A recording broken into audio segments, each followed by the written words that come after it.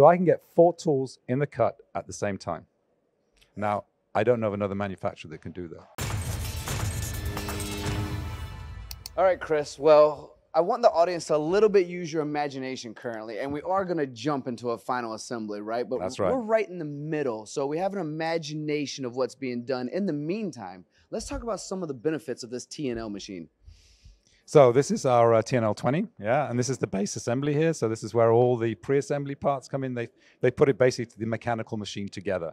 Now, the massive advantage of our machine compared to a lot of our competitors, we can have 4 tools in the cut at the same time. Yeah, so we have here 2 revolvers on the machine, which is unusual for a Swiss type machine to have revolvers, but that's the way we do it. So they're driven, they both have gearboxes in them. Then we have the fixed tools on this side, which is also a gearbox. So that swivels back and forth. So I can have tools in here.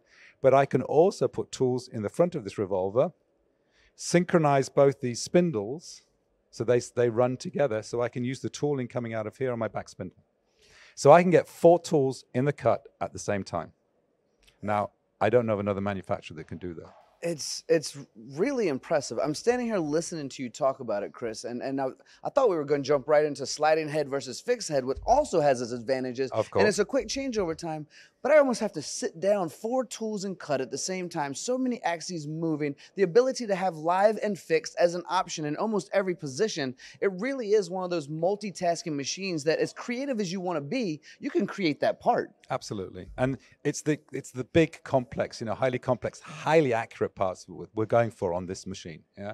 So there's nothing simple about it. It's simple to program, but it's nothing simple about the machine itself. So it's those highly complicated, highly accurate parts which we're pushing for on this machine. And for some of you watching right now, this is a Swiss type machine. When we hear the word Swiss, we oftentimes think of something smaller, right? Yep. But this is one of those machines that, even though its size is here and its multitasking capabilities are here, it's also incredibly fast, isn't it? Absolutely. It's probably one of the fastest machines in the world of this type. Say it's compact. It's a 20 millimeter bar stock. So it's a TNL20, so we can put a 20 millimeter bar. You can put your bar feeder on the back.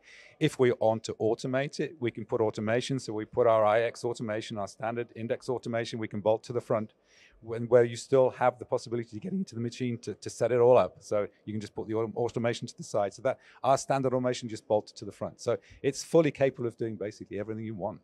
I like that answer, first of all. Now, we want to talk a little bit, if it's okay with you, for the audience out there who's learning a bit, just like myself. When it comes to slide heads and fixed heads, there is a budgetary conversation about what can be saved from one to the other, and you can choose which one you want with a quick changeover, right? Absolutely. So it's very simple. It's basic control. So we can fix the head to stop it moving. So we'll just move the head forward if we want to use a fixed head machine. So we can put a collet or a chuck on the front and just run it as a normal fixed head lathe.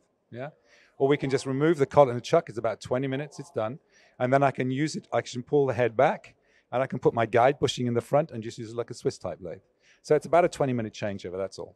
It's impressive. But now, because the audiences use their imagination, because we're looking at the guts of this machine. It's not every day we get to look at the guts, which is why Chris and I stopped by to show everyone who's watching. But it is time to go see what it looks like when it's put together, isn't it? Absolutely. So let's go downstairs, because we're up here in the pre-assembly. We'll go downstairs and look at the final assembly. I think we should beat our camera crew and head down there let's now. go. Right, Come let's on. get out of here.